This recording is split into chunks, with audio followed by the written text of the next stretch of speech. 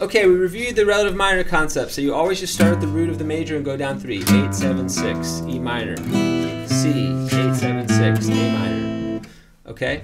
And the reverse is true if you start in a minor key. So if I'm from an E minor, then it's 1, 2, flat 3. If I'm an A minor, 1, 2, flat 3. Okay? We reviewed all your task stuff, but I told you to do the thirds in the minor this week. So minor, minor, major, B minor, A minor, B minor, C, D, E. And then to stay as close as you can to the right, in the right hand. Your right hand looked like this. It was kind of like bouncing as it turned. But I want you to reduce the range of motion here, so it's just stay as close to the string as you can. If you have to play lighter, that helps too.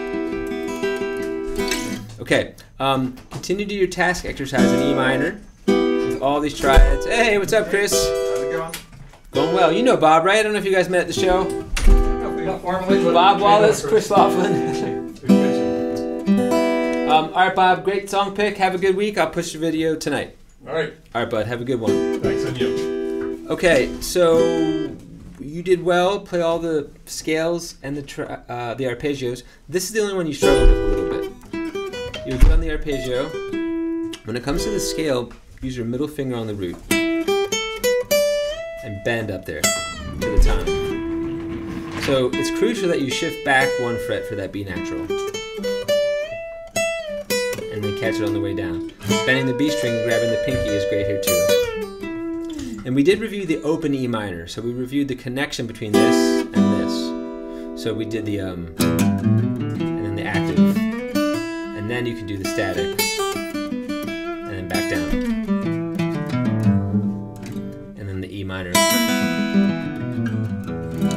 And then we transform to the relative major, which is what you do for the Bob song. So here's your G, now start on G.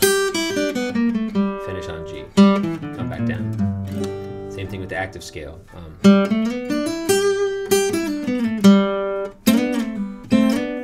Thirds and 6 as always. And for the reggae tune, it was you had the high version, and I gave you 2 versions of the low one. One was like it was 2 7 1 2 7 1. So that could be one counterpart. The other could be starting on her 4th and going. Wait. I don't remember the exact phrasing now, but it was 4th, 3rd, 3rd, 3rd, 4th. And then to do the reggae strum, well, first of all, it goes to the relative minor on the chorus, which is F sharp minor. And it's firmly in a new key, and it just goes 1 to 4 in the key of F sharp minor. Whereas, you know, the verse was just 1, 4, 5 in A major.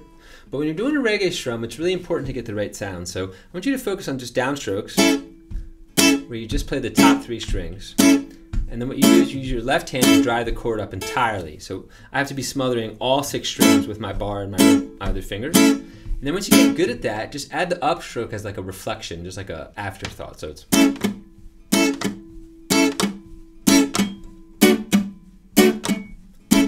Most Americans have trouble with this rhythm, and they want to go like, they either want to start with an upstroke and go, or something like that, or they go da da da, and it sounds like Jason Mraz. It sounds cheesy, but the reggae version is more.